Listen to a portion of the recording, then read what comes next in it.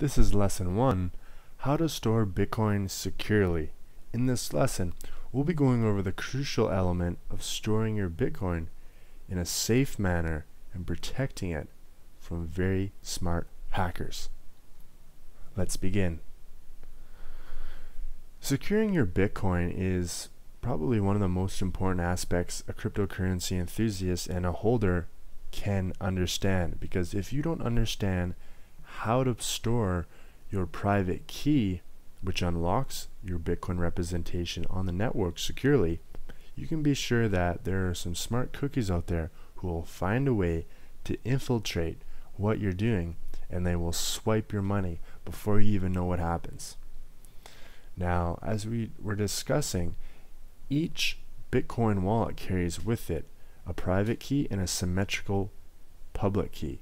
And the private key is the thing you want to protect above anything. Your private key is your representation on the Bitcoin network, and whoever holds it controls the money.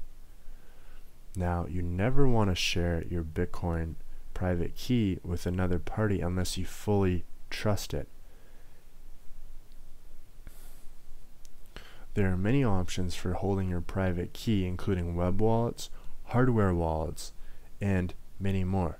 A web wallet is a situation where your private key is on a web server. This is probably the most risky and most often compromised way of storing your Bitcoin and your private key, and in most cases I would not recommend it. A hardware wallet is a more specialized application where the private key is on a hardware device itself. And if you look at the picture at the bottom, this device is a Trezor Bitcoin hardware wallet, and on that device is stored your private key. And this is something many Bitcoin enthusiasts are moving towards, as it is much safer than storing your private key on a web server and a web wallet. In the situation of a desktop and a mobile wallet, this can differentiate between a web wallet and a hardware wallet, but oftentimes the private key is on the device itself, which may or may not be connected to the internet. When we're storing our private key, there's the concept of cold storage versus hot storage. And hot storage would describe storing your private key on a device which is connected to the internet, while cold wallets are on a device not connected to the internet. In almost every situation, it's a better choice to keep your money on a device which is not connected to the internet and in cold storage. This is because if your private key is on a device not connected to the internet, there is essentially no bridge or a very small attack surface. A hacker can potentially reach your private key and compromise your money. Highly recommend to keep your private key in cold storage, and also divide your funds among multiple wallets. Do not consolidate 100% of your Bitcoin holdings in one wallet or one address. In situations where using hot storage is viable is when you're quite sure that you're about to spend your money, whether it be keeping it on your phone or keeping it on your computer. Keeping your money in hot storage is recommended to keep only small amounts and amounts which you intend to soon spend.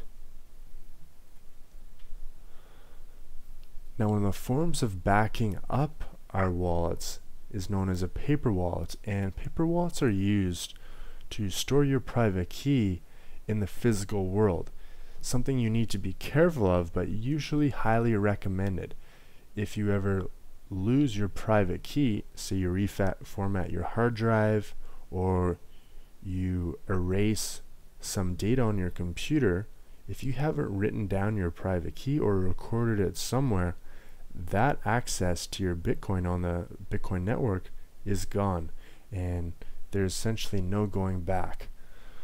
One of the ways to back up this private key is by printing out or writing out a paper wallet. And on the right we see an example of a paper wallet which has recorded on it the Bitcoin address and the allocated private key. Once again, you never want to share your private key with anyone. And indeed, people who have paper wallets have displayed it on live television and had some of the viewers immediately steal their Bitcoin, although they gave it right back. But this demonstrates the importance of not sharing your private key anywhere.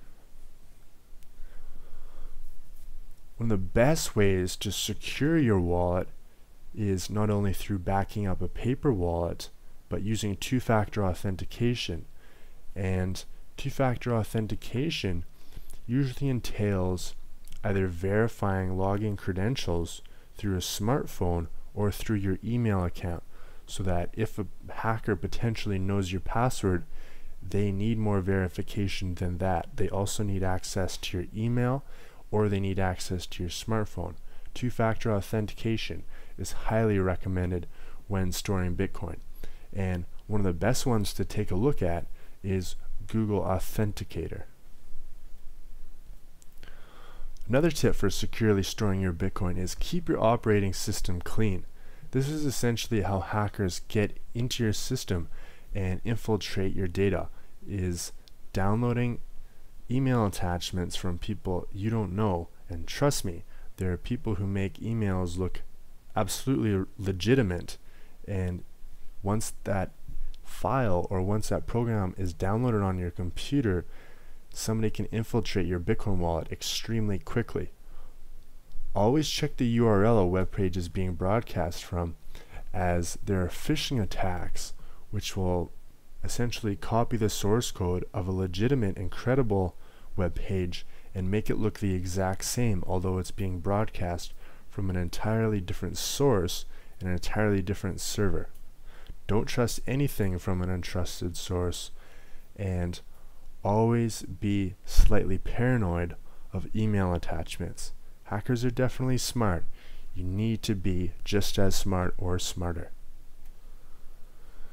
This brings us to the conclusion of our lesson today, and in our lesson, go ahead and make a Bitcoin paper wallet. One of the best ways to do this is by using bitaddress.org, where you can generate on the spot a new Bitcoin wallet and private key and then print it out. That's all for today. We'll see you in the next lesson.